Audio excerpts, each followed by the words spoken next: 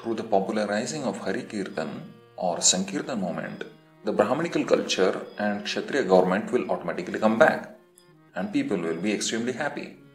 Yes, you told. But chanting Hare Krishna and learning to love God means love is expressed in service, and Prabhupada already has a lot of instructions regarding setting up Varnashram. So loving God means also that one must be eager to follow Krishna's order coming via disciplic succession. Prabhupada has already ordered us to establish Daivi Varnashram in ISKCON, so we must sincerely endeavor to do so. Yes, I understand. That's why, Prabhuji, please tell me more about the Varna, the occupational duty in the bodily blood form. Because I think Varna is the thing that is to be introduced first and then followed by ashram. Right.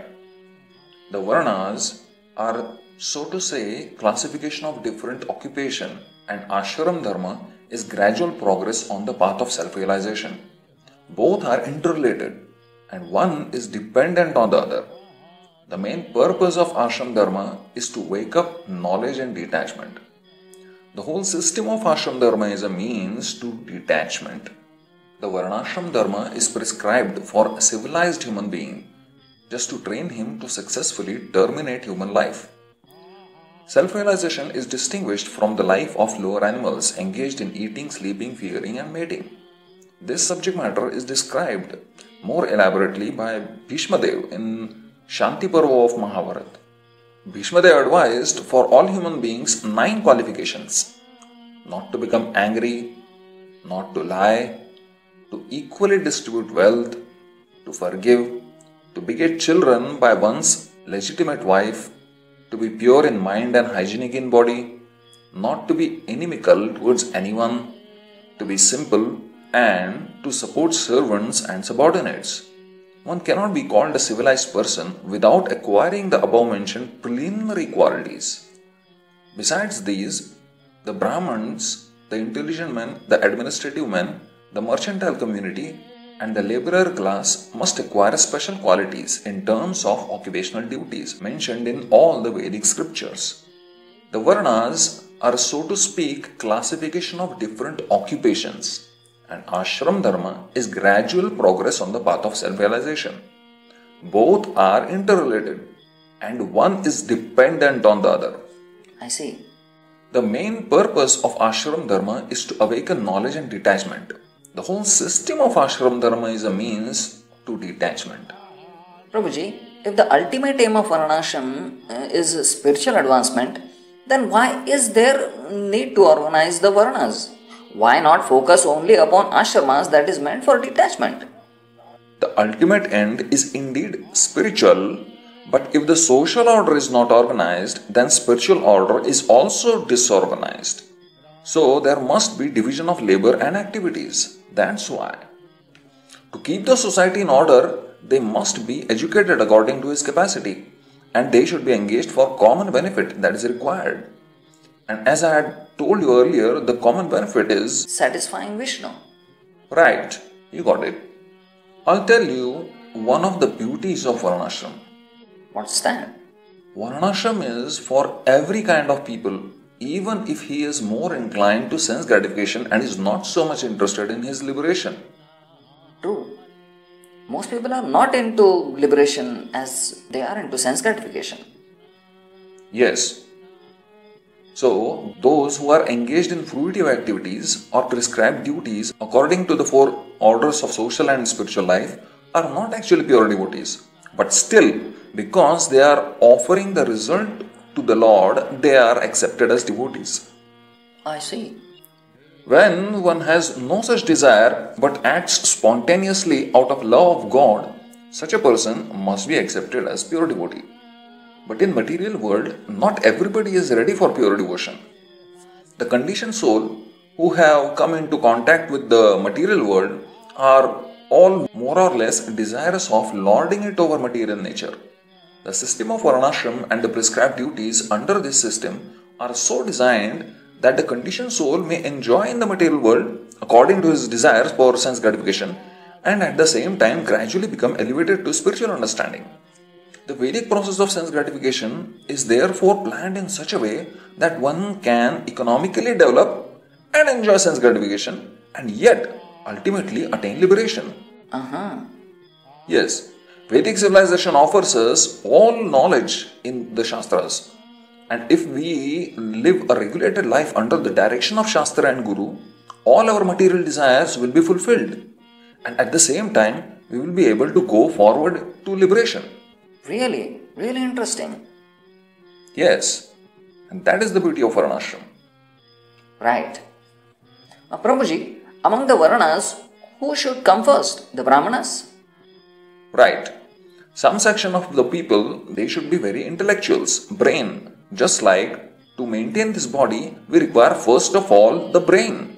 If the brain is not order, then other parts, they may be there, but they are also useless. So the first, intellectual Brahmins, then Kshatriyas, then Vaishyas, their business is to produce food. And then ashramas, right? Yes, this is for our living condition. And then human life especially meant for spiritual realization, self-realization. For that purpose, again, another 4 divisions. Generally, the brahmachari, student life, grahastha, married life, vanaprastha, retired life, and sannyas, renounced life. So at the end of life, one should be renounced from all other responsibilities and completely devote his life for Krishna consciousness or God consciousness. In this way, when a person dies in God consciousness, his life is perfect. This is Vedic civilization. So at least those who are intelligent class of men, they should join and study this movement and try to broadcast for the good of the human society. The basic principles Prabhupada has already explained. Right. Prabhuji, can you please tell me the duties of all the members of the Varnas, like the duties of Brahmanas, Kshatriyas, etc., one by one? Yes. But before, let me tell you the duties that are common to all members of the society. Okay. Ahimsa satyam asteyam, akama krodha lobhata, bhutapriya hitehacha, dharmoyam sarva varanika. Non-violence, truthfulness, honesty, desire for the happiness and welfare of all others, and freedom from lust, anger and greed constitute duties for all members of society. I see. Now, the duties of Brahman. These are given in the Bhagavad Gita 18.42. Shamo damas taposhochyam kshantirarjavam evacha jnana vidyana astikyam brahma karma subhavacham. Peacefulness, self-control, austerity, purity, tolerance, honesty, knowledge, wisdom and religiousness. These are the natural qualities by which Brahmanas work. Can you please elaborate on these qualities? Yes. The qualification of Brahman, Shamo damas tapashocham kshantirajyavam evacha. We have to judge by the qualities, not by birth. But since India accepted a Brahman by birth without these qualities, India's civilization fell down. We do not recognize Brahman by birth. This is Shastric injunction. That if qualities are found somewhere else, that means who is not born in a Brahman family, but he has the qualities of the Brahman, then he should be accepted as a Brahman. That is Shastric injunction. Yasyahi yallakshanam proktam varnabhi vyanjakam yad anyatrapi. Anyatra means elsewhere. Tatyenaiva vinirdishet. He should be accepted as such. Similarly, if a man born in Brahman family, but he has the qualities of the Shudras, paricharyatmakam karyam Shudra karma svabhavajam. Paricharya means service, to accept. So therefore, according to Bhagavad Gita, nobody is Brahman. So first, Shamo. Shamo means controlling the sense, controlling the mind. In every circumstance, mind is steady. That is called Shamo. and damo. Damo means senses, controlling the senses. My tongue is dried up, asking for a cigarette. Now, if I am a Brahman, then I shall say, no, you cannot smoke. That is damo. That is damo. A senses may dictate me. We are now at the present moment, we are all servants of senses. I have already explained that our real occupational duty is to become servant. So instead of becoming servant of Krishna, we are now servant of our senses. This is our material life. So if you, instead of becoming servant of senses, if you become master of the senses, then you are a Brahman. Then you are a Brahman. Therefore Krishna says, Shamo damas tapo. This Shamo damo, how it can be practiced without tapasya? It is so easy thing to control your mind and senses. But with tapasya, you must agree, that is life. Tapo divyam putrayena shuddhet sattvam. Vrishabdev was advising his sons, my dear boys, this human form of life is meant for tapasya, tapo. What for tapasya? Divyam, to realize the Supreme, Deva. Why it is required? Tapo divya putra yena shuddhet sattvam. Your existence will be purified if you practice tapasya. Now, what is my existence? Am I impure? Yes, therefore you are dying. Otherwise you are eternal. Nahunyate hanyamane sharire. You are eternal, but you are dying. You are subject to death because your existence is impure. Therefore, tapo divyam putra yena shuddheta yasmad brahma saukyam anantam. If you want really blissful life eternally, then you must come to the eternal existential position platform. You come to the spiritual platform. You come to your original consciousness. Then your sattva, your existence will be purified and you will enjoy. Enjoyment is your right. So therefore, this Shamo Damo can be practiced provided you agree to execute tapasya. Therefore, in this Krishna consciousness movement, we are training these boys, anyone. It doesn't matter what he is. No illicit sex, no intoxication, no meat eating, no gambling. This is tapasya. So, Shamo Damo, Brahmanical first qualification can be practiced provided you agree to undergo tapasya, tapo. Everything is possible provided you agree, tapasya. Shamo Damos tapo. Then, Shaucham, very clean. Everyone must take bath thrice daily and wash the clothes. This is Shaucham, external Shaucham. So they are doing that. They are rising early in the morning at 3:30 and taking bath. In this country, they don't even require hot water, in cold water. Shaucham, very clean. Brahman means Shuchi. And the others, they are called Kripana or Muchi. Shuchi means always cleansed internally. Bahyabhyantara Shuchi, inside and outside. Outside by taking bath, washing with soap. Soap or if soap is not available, with earth or oil. That is external cleanliness. Similarly, internal cleanliness. One must rise early in the morning, evacuate, then after taking bath must chant Hare Krishna Mahamantra. See the Mangalartik. In this way, one has to purify himself internally and externally. And then Titiksha. Sattva Shamo Damas Titiksha. Titiksha. One has to learn Titiksha. Just like in Prabhupada's times, the foreigners, how much tribulations they have to suffer on account of some temples. These foreigners, they came here to become devotees and the authorities are prepared to demolish their temple. So one has to tolerate. What can be done? Even Prahlad Maharaj, he was the son of Hiranyakashipu. The relationship was father and son. But because the son was a devotee, the father was prepared to kill him. This is the system all over the world. Jesus Christ, because he was preaching Krishna consciousness, he was crucified. Although Jesus Christ preached, thou shalt not kill. Unfortunately, he was preaching in such a society that he was killed. So these things are there always. The demons, they are always after the devotees. How to harass him, how to give him trouble. Therefore, one has to learn humility. Otherwise, one cannot make progress in Krishna consciousness. Therefore, Chaitanya Mahaprabhu has advised, Trunadapi sunichana tarorapi saishrana amanina mandrena kirtaniya sadahari. If you want to make progress in the matter of chanting the holy name of the Lord, then you have to learn also tolerance. So many people will criticize, so many people will be prepared to unnecessarily put hindrances in your path. So one has to learn if one is serious to make progress in knowledge. Tidiksha means tolerance. Oh, it is very cold. No, I cannot take bath. No, you must tolerate. You must tolerate. Tidiksha. And then Arjavam. Arjavam, honesty. Honesty. Arjavam means even an enemy inquires from me, what is your secret? I shall say, yes, it is. I have no secret. This is my position. This is called Arjavam. Don't keep any secret. And then Jnanam, knowledge. What is that knowledge? Knowledge that I am not this body. This is knowledge. And if you simply think I am this body, you may advance in your so-called scientific knowledge. You are a fool. This is called Jnanam. Vijnana. Vijnana means practical application. If one believes God, Krishna, and if he believes that Krishna is giving food to everyone, even to elephants and the ant, then why shall I bother for my food? He must give me. So Krishna is supplying food to everyone. Eko yo bahunam vidadati kaman. That is God.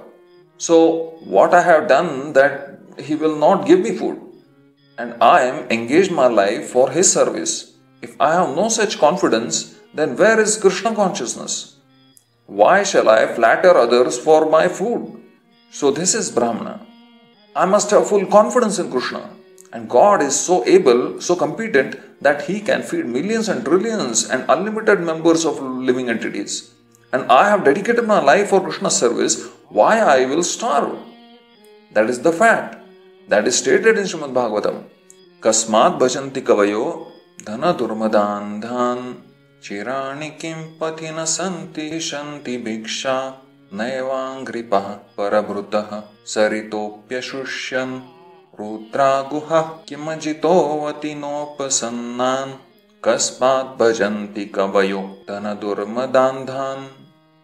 Are there no torn clothes lying on the common road? Do the trees which exist for maintaining others no longer give alms in charity? Do the rivers being dried up no longer supply water to the thirsty? Are the caves of the mountain now closed? Or above all, does the Almighty Lord not protect the fully surrendered souls? Why then do the learned sages go to flatter those who are intoxicated by hard-earned wealth? Saintly person should depend on Krishna. If Krishna is not supplying cloth, all right, find out some torn out cloth on the street. And food, go to the tree, take some fruit. And for water, go to the river. There is sufficient water. And for shelter, go to the cave. So, these are already arranged. And above, over and above, do you think that the Supreme Lord does not take care of the person who has fully surrendered unto him? Then why you are going to flatter these rich class of men for your food? Throughout the history in India you will find many hundred thousands of these sadhus. They do not go anywhere. Prabhupada had seen at Allahabad Kumbh Mela. They take bath in the Ganges and sit down in their place, chant Hare Krishna, without caring where from the food will come. They sit down and everything is coming. And then Astikyam. Astikyam means to have faith in the authority of Vedic knowledge. That is called Astikyam. According to our Vedic principle, one who has full faith in the Vedic knowledge, he is Astik. And who has no faith in the Vedic knowledge, he is Nastik. So be Astik, don't be Nastik. There is no useful purpose becoming an Astik. Be Astik. And the essence of Vedic knowledge is Bhagavad Gita, because the Supreme Personality of Godhead is speaking personally. Take advantage of it. Apply it practically in life. And be happy not only in this life, but the next life. So these are the qualifications. Apart from that, there is another verse in Srimad Bhagavatam. A similar verse. 7.11.21. Shamo damas tapashocham santosham kshantirarjavam jnanam dayachutatmatvam satyam cha brahma lakshanam. The symptoms of a Brahman are control of mind, control of senses, austerity and penance, cleanliness, satisfaction, forgiveness, simplicity, knowledge, mercy, truthfulness, and complete surrender to the Supreme Personality of Godhead. And then there is another verse in Srimad Bhagavatam, 11.17.16, where Lord Krishna describes Varnashram. And that he says, Shamodamas tapah shaucham, santosha kshantirarjavam, madbhaktischa daya satyam, brahma prakrutaya stvima. Peacefulness, self-control, austerity, cleanliness, satisfaction, tolerance, simple straightforwardness, devotion to me, mercy, and truthfulness are the natural qualities of the Brahmanas. The Brahmanas should be taught how to become truthful. First of all, a Brahman will never speak lie at any cost. It is stated that even if his enemy inquires something confidential from him, he will say, yes, this is my position. This is truthfulness. He will not even, guile against his enemy. He should be truthful. Even Kshatriyas, they are also truthful men. Truthfulness is so valuable. That makes one powerful Brahman, Satyam. A Brahman must be truthful. That is the first business of Brahman, truthful. He will speak truth even before an enemy. Nobody speaks truth before an enemy because he wants to hide something. But Brahmana's business is to become truthful even before an enemy. That is stated. There are many instances.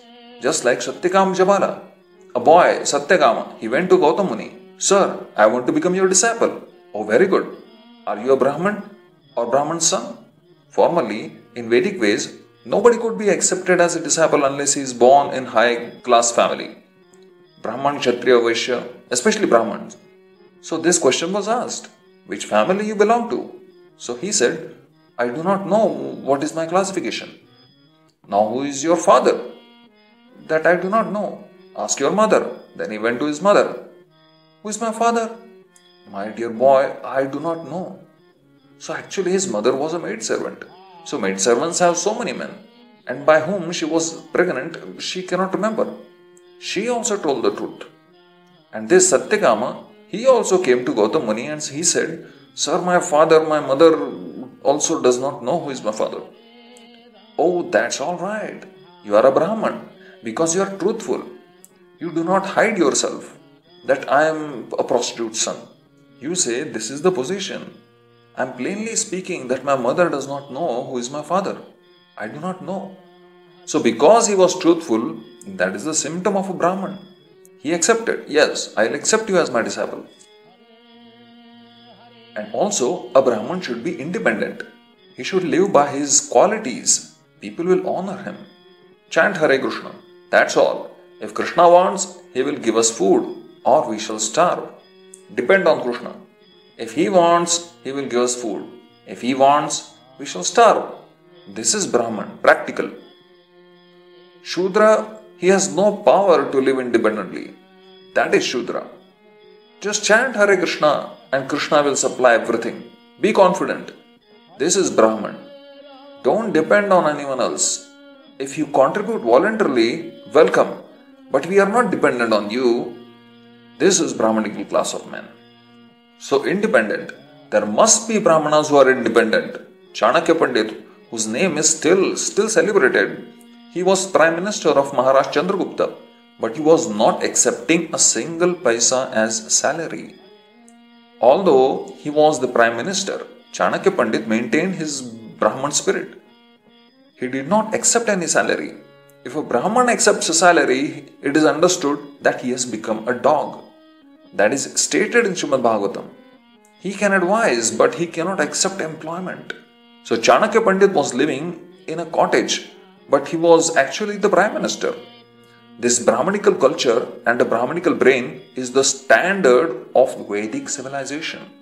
But a Brahmana will never accept anyone's service. No, it is stated that in the Shastras, that if there is bad time for a Brahman, he may accept the profession of a Kshatriya or even up to Vaishya, but never the profession of a Shudra, which is dog's business. These are the statements in the Shastras. Brahmana's business is 6. Pathan, Pathan, Yajan, Yajan, Dana, Parigraha. A Brahman must be learned and he must make others learned. That I am learned man, I don't care others. No. He must teach others to become Brahman. Patan Pathan, Yajan Yajan. He must worship God and he must teach others also how to worship God. Yajan Yajan. Dana Parigraha. Brahman's business is not to do any trade or professional. He takes charity, Parigraha, but Dana. Therefore, in India, it is said that if a Brahman gets 1 lakh rupees, still he is a beggar. Why? Because he does not keep it. If he gets 1 lakh of rupees now, the next moment he will spend it for Krishna. Dana Parigraha. So that was about Brahman. And what is Kshatriya? Kshatriya's qualities? Yes. So just as Brahman means spiritual guidance, Kshatriya means material guidance. So these things are necessary. So Krishna tells the qualities of a Kshatriya. Shauryam tejo dhritirdakshyam yuddhe chapya palayanam danam ishvara bhavascha kshatriya karma svabhavacham. Heroism, power, determination, resourcefulness, courage in battle, generosity and leadership are the natural qualities of work for the Kshatriyas. So heroism. Shaurya tejo yuddhe chapya palayanam. Kshatriya. Kshatriya must be very heroic. He will never go away from fighting. If a Kshatriya is challenged, I want to fight with you. Yes, come on. That is Kshatriya. Kshatriya must be very heroic. He will never go away from fighting. Heroism. That is just like Maharaj Parikshit. He was going on his tour and he saw one black man was trying to kill a cow. Immediately he took his sword. Who are you? You are trying to kill cow in my kingdom? This is called heroism. Now where is that hero? And they are becoming president. How he will command? He is not a hero. Everyone has right to live. Why they are killing animals? This is heroism. As soon as he saw that a rascal is going to kill a cow, why you are doing this? Immediately he took his sword.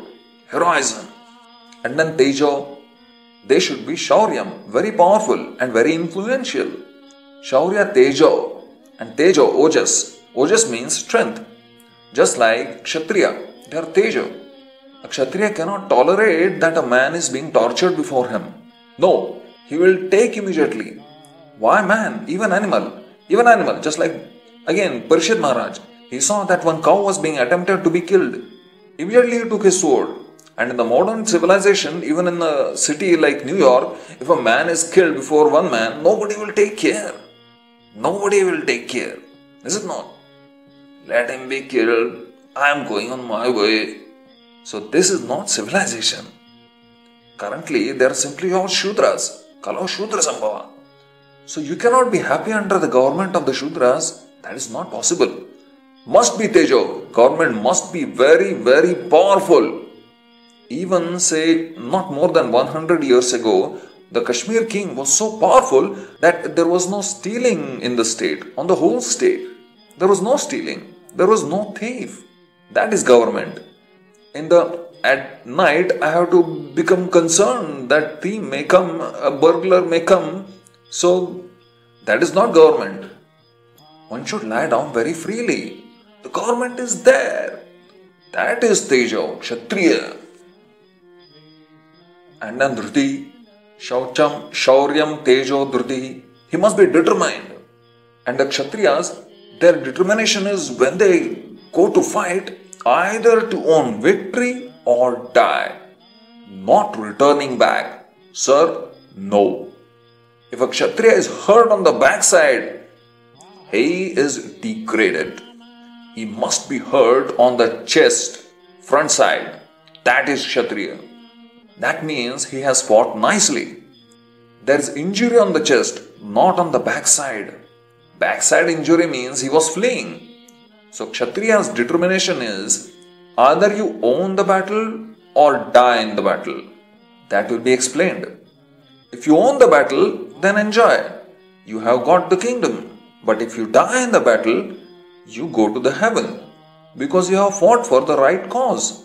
You will go to the heaven. So killing is very bad. But killing for the sake of right cause of fighting or killing in sacrifice, they are not sinful. And then Daksham, he must be very expert. A Kshatriya, he is expert in the military science, how to kill. So the killing art is there. You cannot make it null and void by advocating non-violence. No, that is required. Violence is also a part of the society. And then, Yuddhe Chapya Palayanam. A Kshatriya is never afraid of fighting. Neither, if somebody challenges, I want to fight with you, I want to fight with you, the Kshatriya will never deny. If somebody comes forward to a Kshatriya that I want to play chess or gamble, they cannot deny. So Kshatriya, because a Kshatriya cannot refuse, if any opposing party comes to a Kshatriya that I want to fight with you, a Kshatriya cannot deny. And that fighting would go on to the death till it is decided one must die. Not that the fighting is going on and the so-called president is sitting in his parlor and smoking cigarette. No. Yuddhe Chapya Palayanam. Oh, everyone is fighting there? I must go in the front. He will fight. Otherwise, how people will be encouraged? The chief man is in the background and poor men they are fighting. No. Yuddhe Chapya Palayanam. That is Kshatriya. Yuddhe Chapya Palayanam. The Kshatriyas are so brave, they don't go away from battlefield. Just like Arjun was trying to become non-violent. Immediately Krishna chastised him. Kutastva kashmalabidam vishame samupastitam anarejishtam akirtim karam. Now who is Kshatriya? A fourth class man. He never seen battlefield and by what he becomes president. And here Kshatriya means Yuddhe Chapya Palayanam. If there is fight, he must come forward first of all. He is in his palace and he is engaging common men. Go and fight. When there was battle of Kurukshetra, Arjun and Duryodhan, they came first. Because the battle was decided as soon as the leader is dead. No more fight. So they used to come first. This is Kshatriya. Where is that Kshatriya? And they are becoming politicians simply by vote. All third class, fourth class men. What he will do? Everyone is trying to keep his position by hook and crook. How he will think of people? How they will be happy? He is thinking of his own happiness. And these are politicians. There is no Kshatriya. Now in the battlefield, the poor mercenaries, they go to give their life. Whereas the Janadipati, the leader of the people, they sit down very comfortably. They do not go to the battlefield. They simply give order in writing and the poor mercenaries, paid soldiers, they are paid for giving their life.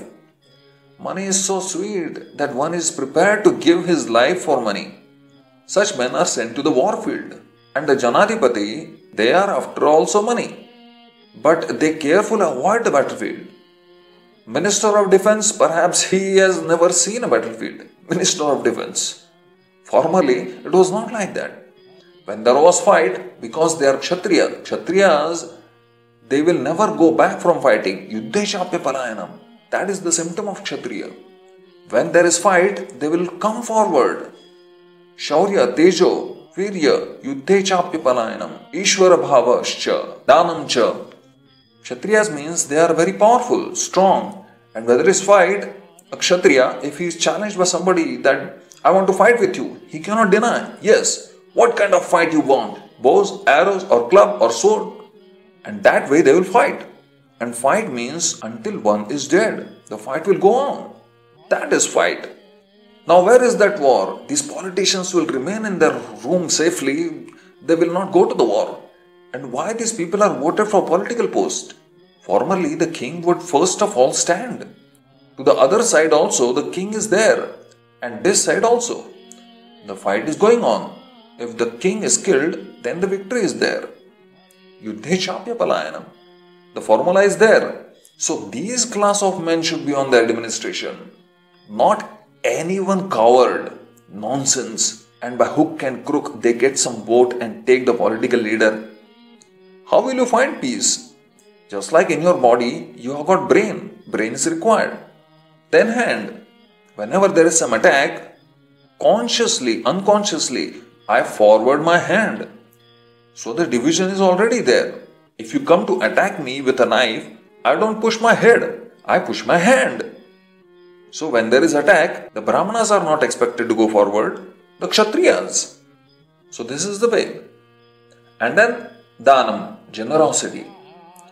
One of the qualifications of Kshatriya is to be charitable.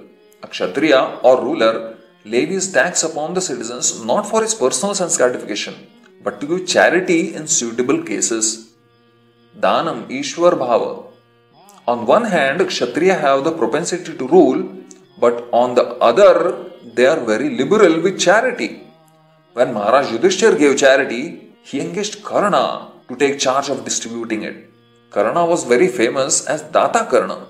The word Data refers to one who gives charity very liberally. The kings always kept a large quantity of food grains in stock, and whenever there was any scarcity of grains, they would distribute grains in charity. A Kshatriya's duty is to give charity, and a Brahmana's duty is to accept charity, but not more than needed to maintain body and soul together. Therefore, when the Brahmanas were given so much land by Lord Ramachandra, they returned it to him and were not greedy.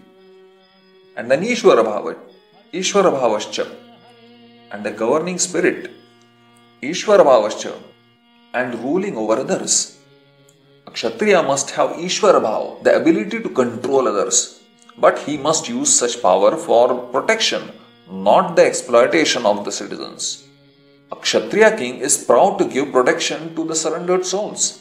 This attitude of a king is called Ishwara Bhav, or factual power to give protection in a righteous cause. In the Bhagavad Gita, the Lord instructs a living being to surrender unto him, and he promises all protection. The Lord is all powerful and true to his word, and therefore he never fails to give protection to his different devotees. The king, being the representative of the Lord, must possess this attitude of giving protection to surrendered souls at all risk. Although the general quality of the Kshatriya is Ishwara Bhava, the tendency to rule, a Kshatriya is not supposed to rule over a Brahman. You should note this. I see. Yes, a Brahman is independent. Thus, Maharaj Parikshit regretted that he had wanted to rule over the Brahmans and had therefore been cursed. He considered himself the lowest of the Kshatriyas. Dhanam Ishwara Bhavascha Kshatra Karma Swabhavajam. There was no doubt that Maharaj Parikshit had the good qualities of a Kshatriya, but as a devotee he presented himself with submissiveness and humility, as the lowest of the Kshatriyas, remembering his act of wrapping a dead serpent around the neck of a Brahman. Interesting. Yes. So these are the qualities described by Krishna. And then there are other qualities like a Kshatriya is one who saves the citizens from being insured. That is Kshatriya. A Rajaka Bhayam. If the government is unsteady and unregulated and there is danger of fear for the people. So a Kshatriya is one who saves the citizens from being injured. Yes. And charity, as I had told you, the Kshatriyas or the administrative class of men is especially advised to give charity and not to accept charity at any circumstances. Oh, not to accept. Yes, I am repeating this because modern administrators raise subscriptions for some political function but never gives in charity to the citizens in any state function. It is just the reverse of the instruction of the Shastras. Prabhuji, the administrative class should learn scriptures, so they can be teachers, can they teach? No, the administrative class of men must be well versed in the Shastras, but must not take to the profession of teachers. The energy shall be specially diverted for killing the thieves, the dacoits, the black marketers, and all such undesirable elements of the society. Also, the administrator shall never pretend to become non-violent and thereby go to hell. When Arjun wanted to become a non-violent coward in the battlefield of Kurukshetra, he was severely taken to task by Lord Krishna. The Lord degraded Arjun at that time to the status of an uncivilized man for his avowed acceptance of the cult of non-violence. Yes. So these are the qualities. And then there are other verses from Srimad Bhagavatam which I will state. Like this is a verse from Srimad Bhagavatam 7.11.22. Shauryam Viryam Dhritis Tejas Tyagas Chatma Jayas Shama Brahmanyata Prasadascha Satyam Cha Kshatra Lakshanam. to be influential in battle, unconquerable, patient, challenging and charitable, to control the bodily necessities, to be forgiving, to be attached to the Brahmanical nature, and to be always jolly and truthful. These are the symptoms of the Kshatriya. And then there is another shloka in Srimad Bhagavatam, 11.17.17. Tejo balam dhruti shauryam tidikshodharyam udyamah stairyam brahmanyam aishwaryam shatra prakrutayastvimah. Dynamic power, bodily strength, determination, heroism, tolerance, generosity, great endeavor, steadiness, devotion to the Brahmanas and leadership are the natural qualities of the Kshatriyas. So that was Kshatriya. Now the Vaishyas. Okay. Our first problem is because we have got this material body, eating. Everyone must eat. So Krishna says in Bhagavad Gita, Annat bhavati bhutani. If there is sufficient food grains, then both man and animal, they become happy. Therefore, our first religion is to produce food grain sufficiently to feed everyone. Krishi goraksha vanijyam vaishya karma swabhavajam. This matter has been entrusted to the Vaishyas. They should produce sufficient food and give protection to the cows for sufficient milk. Then the whole human society, animal society will be happy. But we are disobeying the orders or the rules given by God. Instead of producing food, we are producing motor car. We are disobeying the order of God. Therefore, we are unhappy. Producing motor car is not Vaishya. Qualities of Vaishya is described by Krishna.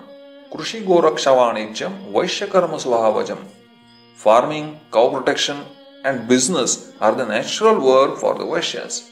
So, Krushi goraksha vanijyam.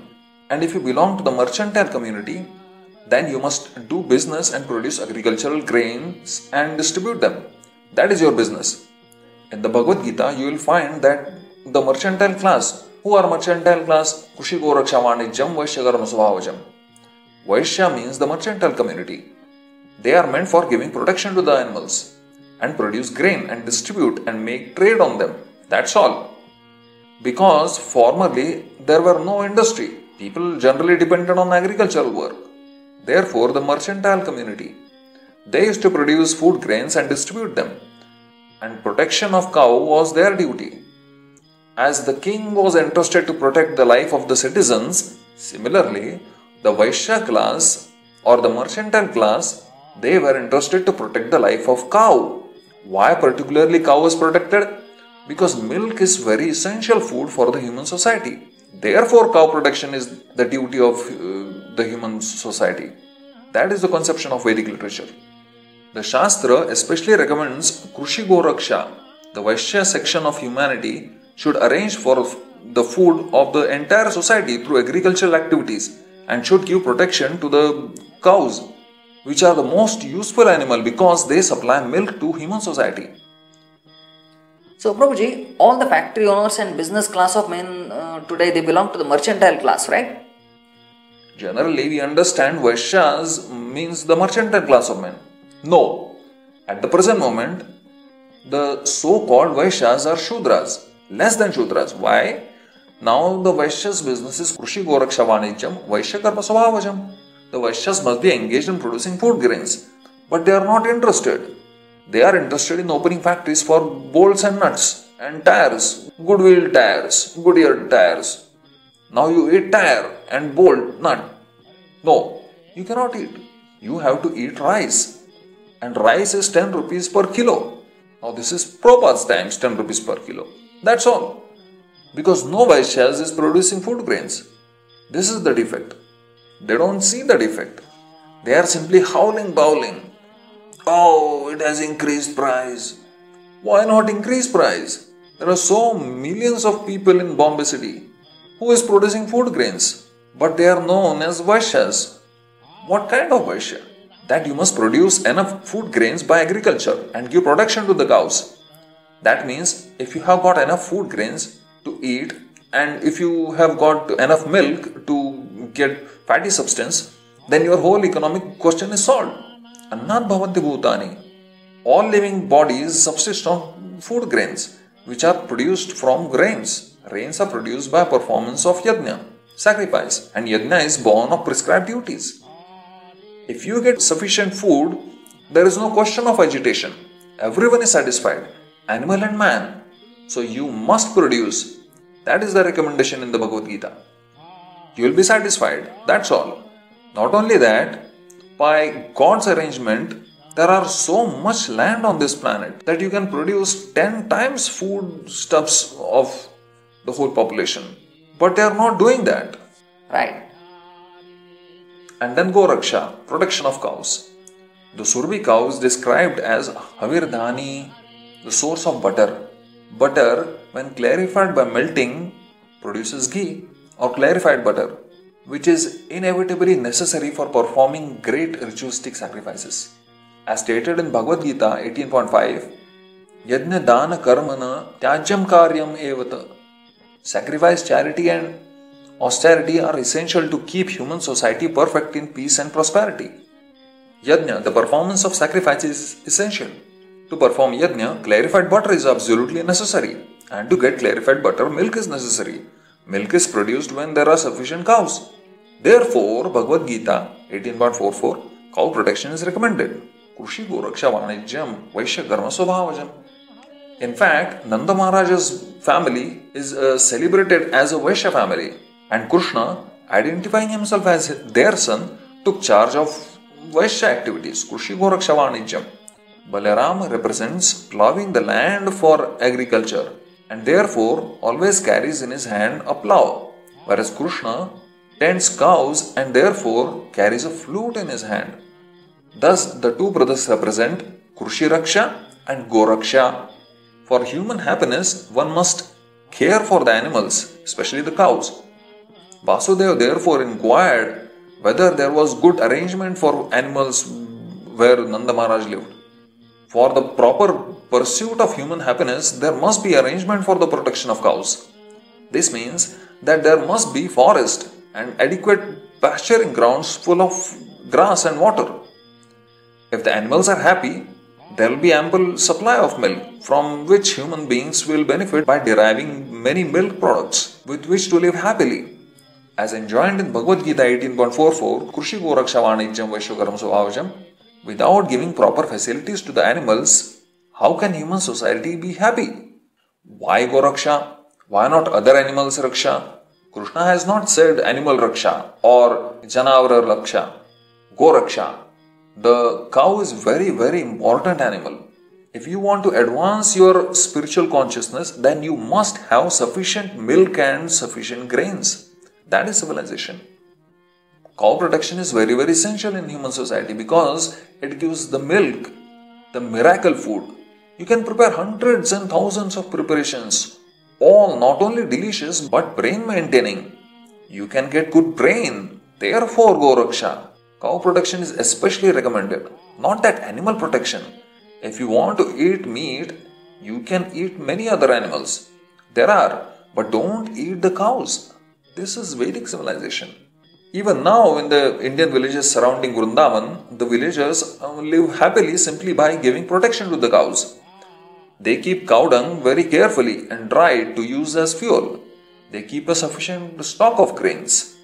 And because of giving protection to the cows, they have sufficient milk and milk products to solve all economic problems. Simply by giving protection to the cows, the villagers live so peacefully. Even the urine and stool of cows have medicinal value. So that is cow protection. And Vanijyam. Vanijyam means trade. If there is excess milk, if there is excess grain product, then you can sell to others.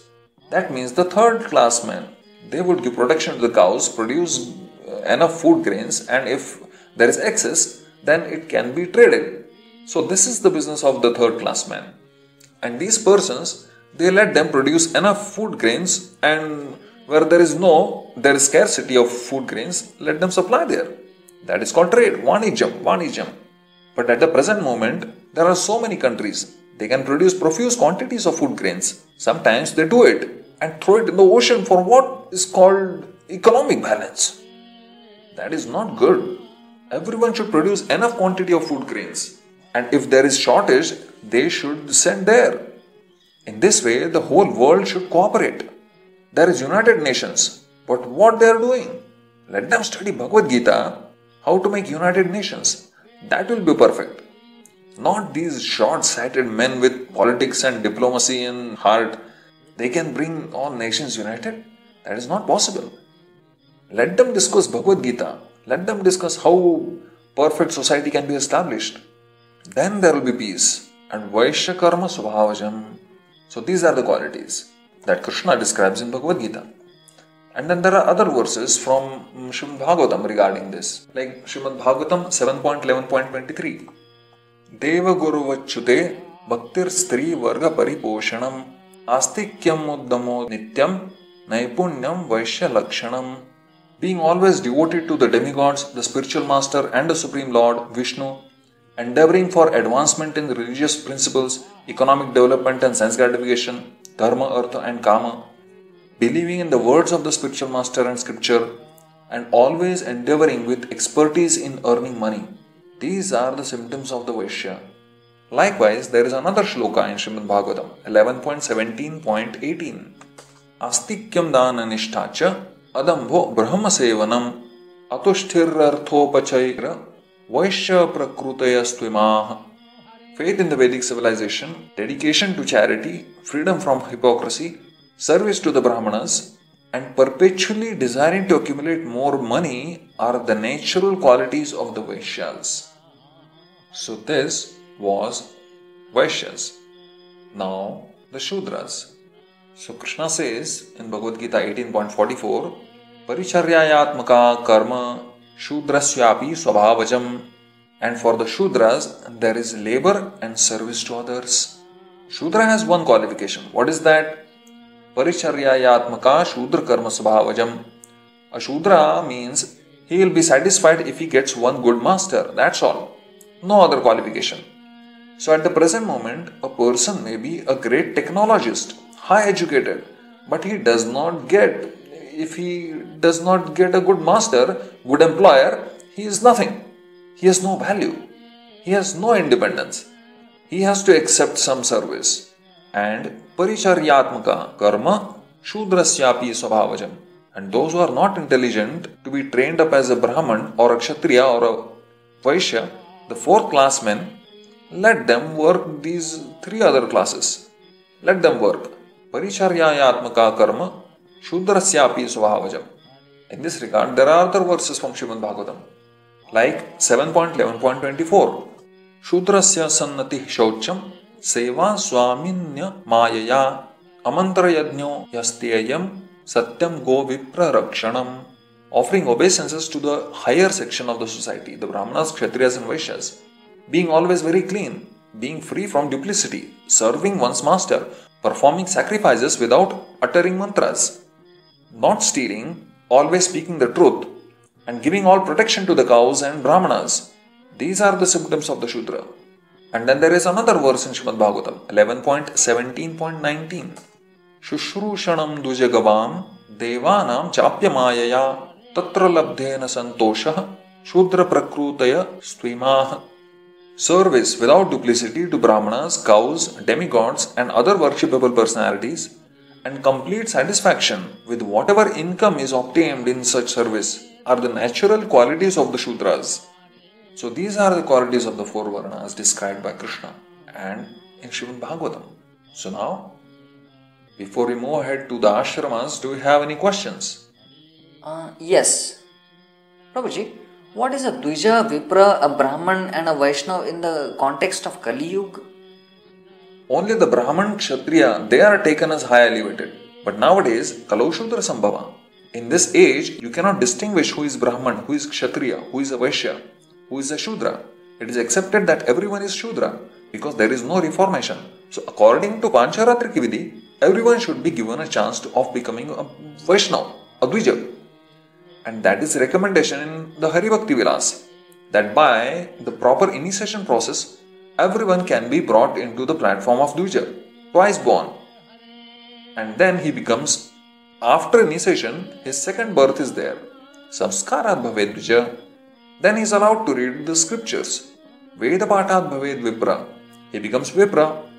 Then when he really comes to the knowledge of Brahman, his relationship with Brahman and acts accordingly, then he is a Brahmana. And when he is perfectly situated in the eternal relationship with God, Vishnu, then he becomes a Vaishnava. That is perfection of life. Is it practical in the present context? Is this practical in the present context? Yes, we are doing it. See, if anyone has eyes to see, they can see how we are accepting the Papa Yoni, so-called Papa Yoni, to become the topmost Vaishnava. That is possible.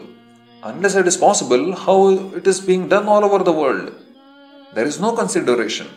The process is so effective that it is being done. Prabhuji, you talked about violence, but isn't non-violence better than fighting? Doesn't Bhagavad Gita teach non-violence? They have spoiled the whole situation by malinterpreting and by bringing some rascal and pose as leader. The whole world is spoiled. If you want to preach some rascal philosophy, you do. Why you take Bhagavad Gita? That is cheating. I preach something nonsense and I take Bhagavad Gita. Why? Why you take Bhagavad Gita? There are so many rascal philosophers. You also preach your own philosophy. Why do you take Bhagavad Gita? And where is non-violence in Bhagavad Gita? Yes, where is non-violence in Bhagavad Gita? In politics. The Duryodhan said, you have come for kingdom? Yes, you can take. So he said, no. That we shall decide in the battlefield. This is Kshatriya. Oh Duryodhan, you are so gentleman. Let us settle up. No. That will be settled in the battlefield. This is Bhagavad Gita. No, we have come to the battlefield. We must decide by fighting. This is Kshatriya. Chaturvarnamaya Sushtam Guna Karma Vibhagasha Yuddhe Chapya Palayanam. This is the teaching of Bhagavad Gita. Yuddhe Chapya Palayanam. Then where is this non-violence coming in Bhagavad Gita? Apalayanam. Come on, fight. You have no weapon? Take from me. This is Kshatriya.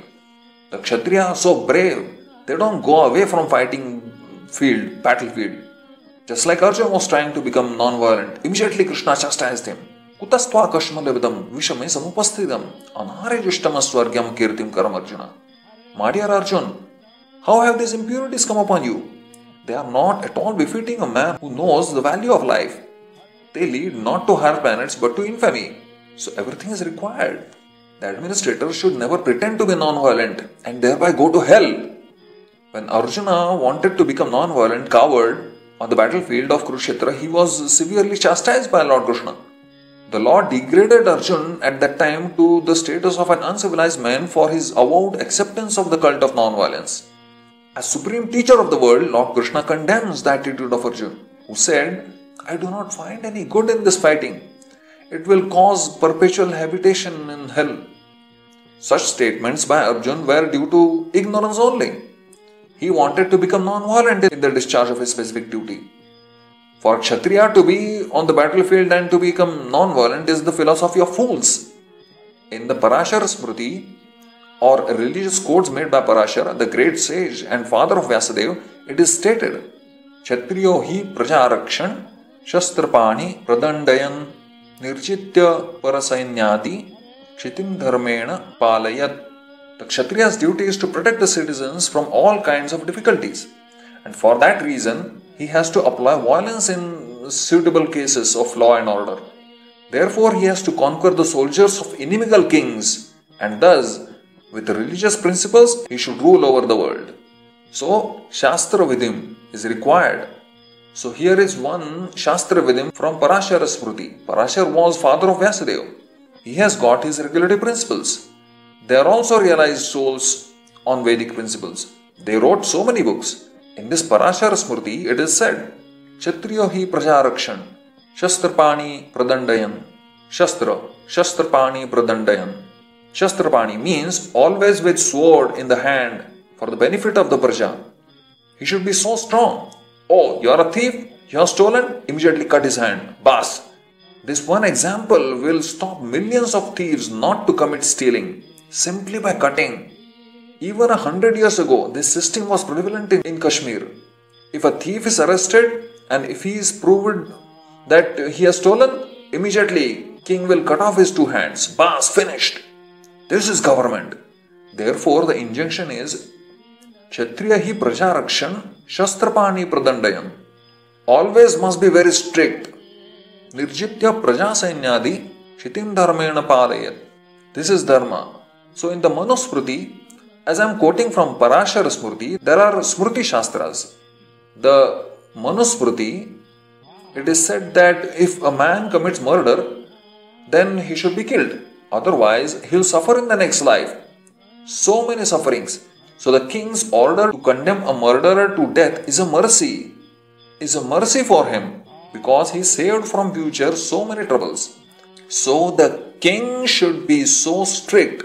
Not that by compassion. No, he is murderer. That's all right. He has killed one man. Why he should be killed? No, he must be killed. That is the law. Here it is also Parashara Smriti. It is said that Kshatriya should be always Shastrapani and must strictly, as soon as there is any disciplinary, he must take. Kshatriyas are also allowed for being trained how to kill. Kshatriyas means Ksha. Ksha means injury. And Tra means Trayate, saves. A Kshatriya has to save the citizens from being injured by others. He is called Kshatriya. So Arjun was a Kshatriya, trained by Dronacharya how to kill. This is the non-violence is not the business of the Kshatriyas. That is cowardice. They are taught how to become violent. Otherwise, they cannot rule over. Formerly, the judgment was given by the king immediately finished. Not go to the court and wait for judgment for 10 years. In the meantime, everything is finished. Not like that. Anything. There was regularly the king used to sit in his assembly and all the criminals, culprits, they were judged by the king himself. Sometimes the kill had to kill personally with the sword.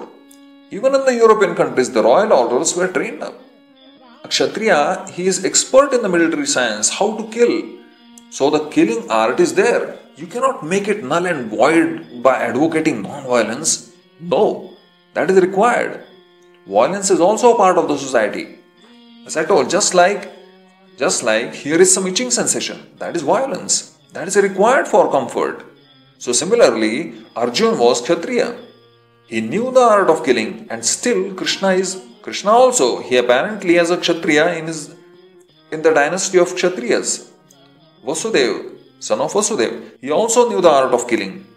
That is also one of the part of his business. Yada yada hi dharmasya jnanir bhavati bharata paritranaya sadhunam vinashaya cha dushkrutam. So vinasha requires violence.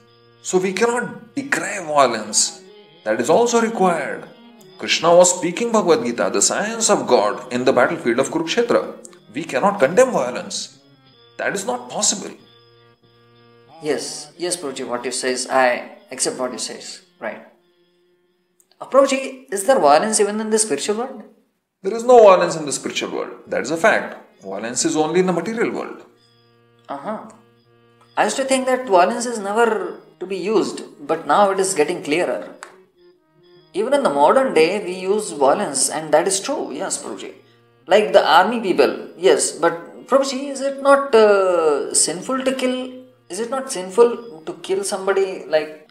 You see, after the Mahabharata war, Krishna wanted these Pandavas should go to Bhishma and hear his instruction. Therefore, despite his advice to Maharaj Yudhishthir that there was no wrong in your part, you are thinking you have killed, or for your sake so many men have been killed, that is not, you are not responsible for that. You are not sinful. For a Kshatriya, killing is not sinful. For Brahman sacrificing an animal in the arena, that is not sinful. So it is all explained in the Bhagavad Gita. Sadosham api na tyajyet. Killing is bad, but a Kshatriya's business is to kill. Without killing, one cannot become perfect Kshatriya. Because he has to give protection. And there are so many demons, rascals. So if the king becomes non-violent, how other citizens will be given protection? No. So king's business is as soon as he sees one undesirable element, immediately he would kill him. That is real protection. Just like when Parikshit Maharaj was going on tour, he saw one black man was trying to kill a cow. Immediately he saw. Who are you? You are trying to kill cow in my kingdom? I shall kill you. He immediately took out his sword. This is king. Similarly, for punishment, himsa is used. Just like Manu Samhita, it is said that the murderer should be hanged. So this is also himsa. To get him, a man hanged. But Manu Samhita says that this kind of himsa is necessary. Because the man who's committed murder, if he is hanged, then this life, all his sinful activity is finished. Otherwise, in his next life, he has to suffer so many things. So it is the duty of the king to take his life, so that he may be relieved from other sinful reaction. So according to Shastra, ahimsa is good, but when there is necessity, himsa is also good. Yes, when there is right himsa, then it becomes right action. Yes. And actually it is not himsa. Exactly. Yeah, actually it is not himsa. Exactly, right. Exactly, but... Just like father gives a slap. Yeah, it is not himsa. It is not himsa. Yeah. Similarly, the himsa, so-called himsa, when it is directed by Krishna, that is not himsa. That is love.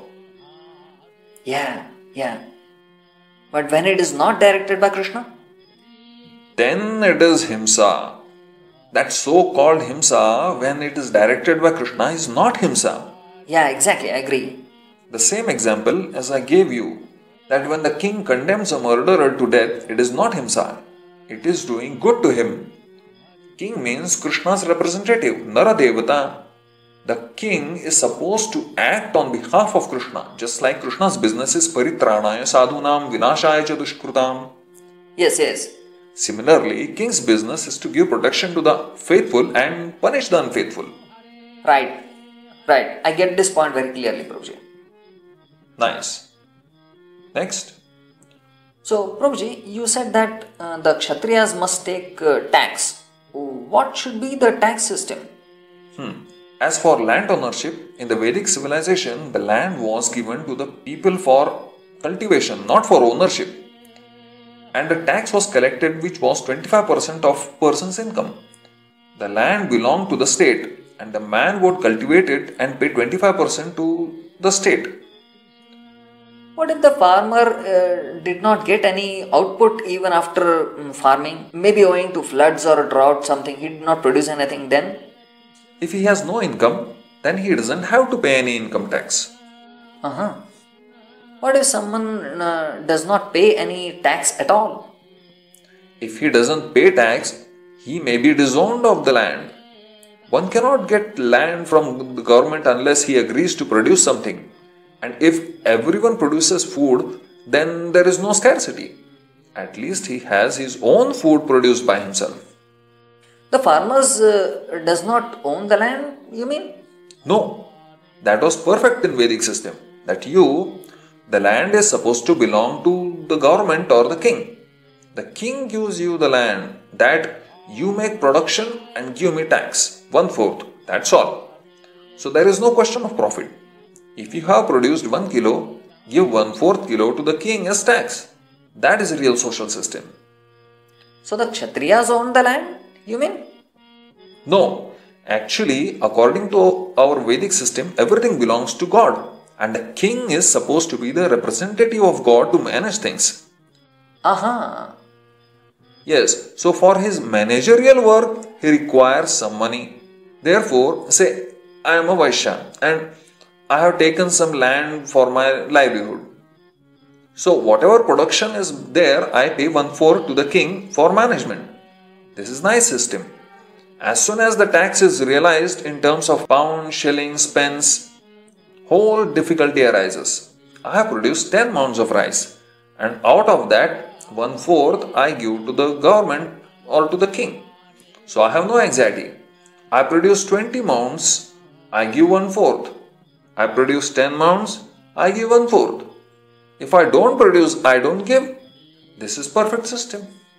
You accept this ideal. So there is no anxiety. If I produce, I pay.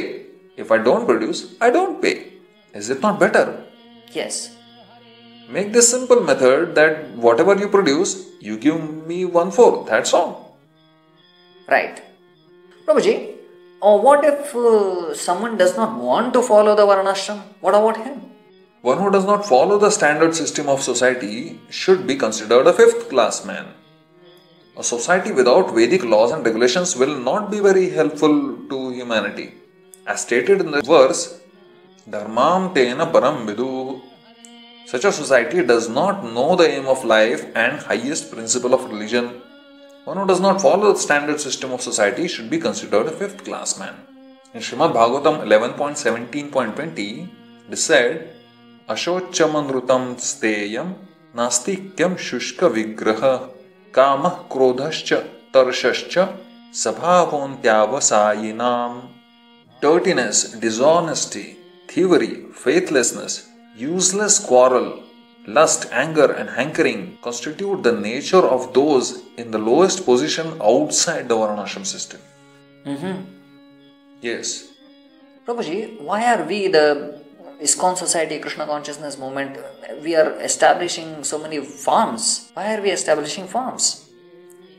Vedic culture or Brahmanical culture teaches one possessing the minimum necessities of life. To teach this highest culture, Varnashram Dharma is recommended. The aim of Varnashram divisions, Brahman, Kshatriya, Vaishya, Shudra, Brahmacharya, Grahastha, Vanaprastha and Sannyas, is to train one to control the senses and be content with the bare necessities.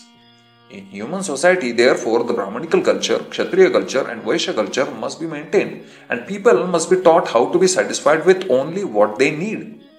In modern civilization, there is no such education. Everyone tries to possess more and more, and everyone is dissatisfied and unhappy. The Krishna Consciousness Movement is therefore establishing various forms, especially in America, to show how to be happy and content with minimum necessities of life and to save time for self-realization, which one can very easily achieve by chanting the Mahamantra. Hare Krishna, Krishna Krishna, Hare Hare, Hare Ram, Rama Rama, Hare Hare. Prabhuji, what about the restaurants, like the Govinda's restaurant in ISKCON temples? What are they for? Nice. The farming and opening the restaurant are correlative. Correlative? Yes. In farming, you produce enough milk and milk products, at least ghee, and the ghee is dispatched to the restaurant in the city. And with that, you prepare first-class samosas, kachoris, vegetables, halwa. So many things people will like very much. The principle is that not a drop of milk should be misused. Interesting. I never knew that. Yes, they are correlated. Prabhuji, how is it that the milk is not misused by that? So the system is, they have got a big pan and whatever milk is collected, put into that pan. It is being warmed, so they drink, the whole family members, they drink milk whenever they like. So whenever the milk remains at night, they have to convert it into yogurt. The next day, they use milk and yogurt also, as he likes. Then, after converting the milk into yogurt, still it remains. It is stocked. So when there is sufficient old yogurt, they churn it and then butter comes out. So they take the butter and the water separated from the butter, that is called whey. Whey, yes. So they, instead of dal, they use this whey for chapati. It will be very healthy and tasty. And then the butter they turn into ghee. So where is the loss? And because ultimately it is going to be ghee, so if you start in the city's nice restaurant, so ghee can be sold there. They'll pay for that. And they can prepare nice preparations. Kachoris, samosas, sweet balls or milk. If you don't convert into yogurt, then naturally it will become what is called? Curd. Curd. So you can send to the city. They will convert into sandesh, rasgulla, other preparations and ghee. Convert them into curd or ghee, and ghee and curd sent to the city. They have got regular price for that. There is no question of waste of milk at any stage. One must know how to do it. So you can keep as many cows as possible and collect as much milk from them. You can utilize. If some of the villagers trained up, they can open nice restaurant in the city. Utilize the ghee, curd for making nice confectionery. People will purchase like anything. Just like in our Rath Yatra festival, whenever sweets they prepare, all sold at good profit.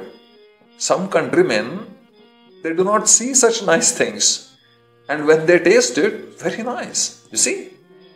Yes, right. Prabhuji, how is cow protection related to the perfection of life? Milking the cow means drawing the principles of religion in a liquid form. Yes, the great rishis and munis would live only by milk.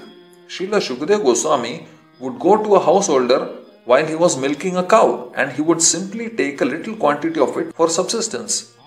Even 50 years ago, no one would deprive a sadhu of a quarter or two of milk. And every householder would give milk like water. For a Sanatanist, a follower of Vedic principles, it is the duty of every householder to have cows and bulls as household paraphernalia, not only for drinking milk, but also for deriving religious principles. The Sanatanists worships cow on religious principles and respects Brahmanas. So protection of cows means feeding the Brahmanical culture, which leads towards God consciousness, and thus perfection of human civilization is achieved. Without protection of cows, Brahmanical culture cannot be maintained, and without Brahmanical culture, the aim of life cannot be fulfilled. The Lord, therefore, is described as Go Brahmanya Hitaicha, because his incarnation is only for the protection of cows and Brahmanas. If human society wants to be exalted, the leaders of the society must follow the instruction of Bhagavad Gita and give protection to the cows, the Brahmanas, and Brahmanical culture. How do you protect the cows? I mean, what does cow protection mean? Cow protection means just like Bhagavan, the Supreme Personality of Godhead, he is tending the cows. He is taking the cows personally from his royal palace, going to the forest whole day, working there. Is it not cowherd boys? And taken some little fruit, whatever mother has given, they are playing that. So this is cow protection. Not that somebody will give money and we shall keep some third class cows and feed there and become cow protectors. We must tend the cows very nicely so that they give us sufficient milk, and with that milk we shall live. No, because we are giving protection to cow, you send money for the cows and the cow protectors and earn money there and give us money. We shall eat nicely and sleep. As soon as this practice is going on, then next will be give me some LSD, give me something else. This will go on. We don't want that. Cow production means increasing the milk productions, namely curd and butter. Cow production means you get the milk, sufficient quantity, and from milk you get so many nutritions full of vitamin food. In the Indian villages, like in Vrindavan, they get enough ghee for their personal use and sufficient excess to be sold to merchants who then also get some money.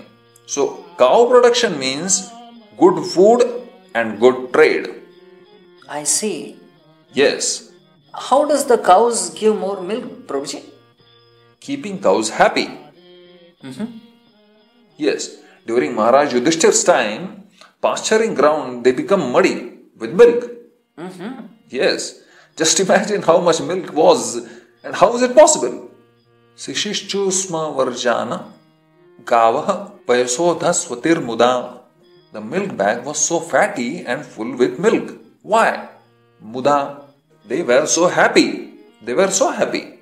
So if you keep the cows happy, the cow will supply large quantity of milk. If the cow knows that you are going to kill it, she is always afraid, always fearful. Oh, this man will kill. They can understand. Prabhupada had seen in New Vrindavan. One cow, she was crying because her calf was taken away. So she was feeling so sorry. Now in our New Vrindavan, we see the cows are very happy. How they are dealing. They are not afraid. This is our duty, to keep the cows happy. Just like I want my wife and children happy. Similarly, it is the duty of the human society to see that the cow is feeling very happy. This is human civilization. Right. Prabhuji, in Varnashram, are the majority of citizens Shudras in a Varnashram society? Yes, the number of Shudras are always bigger. Just like in the university education, the number of graduates and postgraduates, they are less. Others are big, number bigger. Right. Prabhuji, but if the society is divided into different groups, won't there be envy like Shudras and Brahmanas? I told you earlier. No. Just as in my body there are different parts that work together, so society can have different parts working for the same goal. My hand is different from my leg, but when I tell my hand, bring a glass of water, the leg will help. The leg is required and the hand is required. But we see the class keep fighting like capitalist and communist. They are fighting because they are not trained up. They have no common cause. The hand and the leg work differently, but the common cause is to maintain the body. Right. The common cause, yes. And no one was condemned. Even the Shudras, they are not condemned. Right. The Vedic system does not condemn anyone. You are a potter. Oh, you are lower. No. You are as good as a priest because you are doing your duty. That's all right. Never condemns. So they have got respectable terms. Just like a Brahman is addressed as Pandit Maharaj, a Kshatriya is addressed as Thakur Sahib, Thakur, and a merchant is addressed Shetji, and the laborer class addressed as Chaudhary, means leader. I see. In this way, everyone has got respectable position. I see. Yes, and satisfying Vishnu is the common cause. And why are all respectable? Because the test of their success was one, Vishnu. Right. Success. Sarva karmanatam abhyarcha siddhim labhate param. Whatever your occupation may be, that doesn't matter. But if you worship the Supreme Lord by your occupation, then you are successful. Right. So, Bhagavata says that you may be situated in any section. It doesn't matter. Either you be a Kshatriya or a Brahman or a potter or a washerman or whatever you may be. It doesn't matter. Everyone should be satisfied by his occupation. In the spiritual world, you haven't got to change your position and still you get success. Spiritual life, that is the beauty. You haven't got to change. If somebody says that, sir, I am a potter, how can I be Krishna conscious? It requires that one should be Brahman, one should be very learned man, Vedanta philosophy, and one must have the sacred thread, this and that. So I am a potter, I am a cobbler, I am a washerman.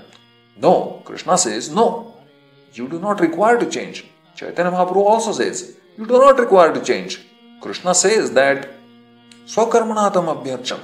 You just try to worship the Supreme Lord by the result of your occupation. Because Krishna requires everything. So if you are a potter, you supply pots. If you are a florist, you supply flowers. If you are a carpenter, you work for the temple. If you are a washerman, then wash clothes of the temple. Temple is the center, Krishna, and everyone gets chance to offer his service. You give your service, that's all. You be engaged in your service. Don't change your service. But you try to serve the temple means the Supreme Lord by your occupational duty. Right. I understand. Yes. The point is that in any society there must be a leader, there must be a dictator, and there must be workers. But everyone should be so satisfied that they forget the difference. Right. So all of them, they are required. But if they cooperate for the Krishna consciousness, so there is no strife between the higher and lower classes. We find in the present social, status of life, we are actually existing in 4 divisions, but there is no cooperation. Practically, everyone is dissatisfied. Take for example the strife between the capitalist and the laborer class. So there is always strike. Why? This is due to lack of Krishna consciousness. There cannot be any cooperation unless there is Krishna consciousness. So Krishna consciousness is an essential fact for harmonizing even the present material society. That is required. Krishna consciousness is so important thing that cooperation. The same example can be said here also. The leg. That the leg, the hands and the belly and the mouth, what they are cooperating. Cooperating for what? Cooperating for maintaining this body. This is the common interest. And how is it cooperated? To supply everything to the stomach. The brain is working, earning some money. The hand is fetching something and cooking. And the mouth is chewing and the leg is going. But the whole function is targeted to fulfilling the demands of the stomach. If these parts of the body non-cooperate with the stomach, they will become feeble and weak and there will be no capacity to work. Right. And in executing the prescribed duties of life, there is no one higher or lower. There are such divisions as higher and lower, but since there is actually a common interest, that is to satisfy the Supreme Personality of Godhead, there are no distinctions between them. I see. Yes. Then the most important thing is to find a common cause that people can unite on. Yes. Just like in our Krishna Consciousness Society, you come to consult to Prabhupada about everything because Prabhupada can give you the common cause. Otherwise, there will be fighting. The government should be very expert to know the aim of life, the common cause. And they should train the people to work for the common cause. Then they will be happy and peaceful. But people simply elect rascals, but they will never find a common cause. That is the problem. Right. Prabhuji, who decides the varna of a person and how? Yes, that is by the tendency. As I told you, guna karma vibhagasha, by the tendency. Therefore, one has to approach the spiritual master. He will give direction. This boy is meant for becoming a Brahman.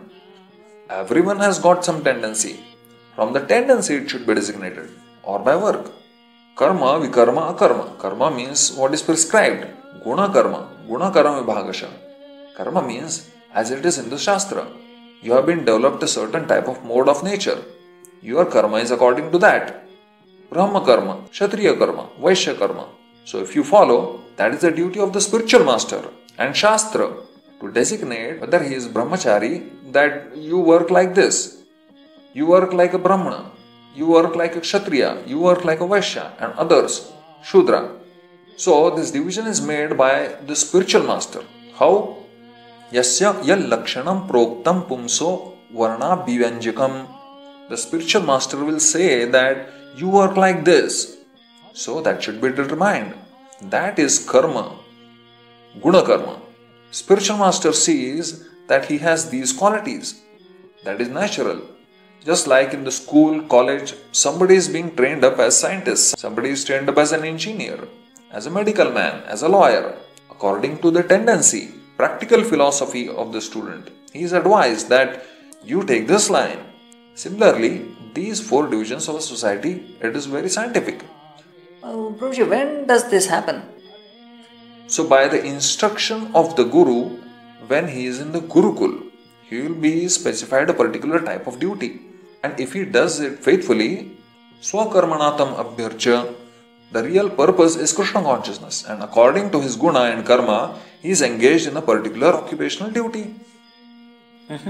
Although by nature we should not enforce something, we should see for which work he is suitable.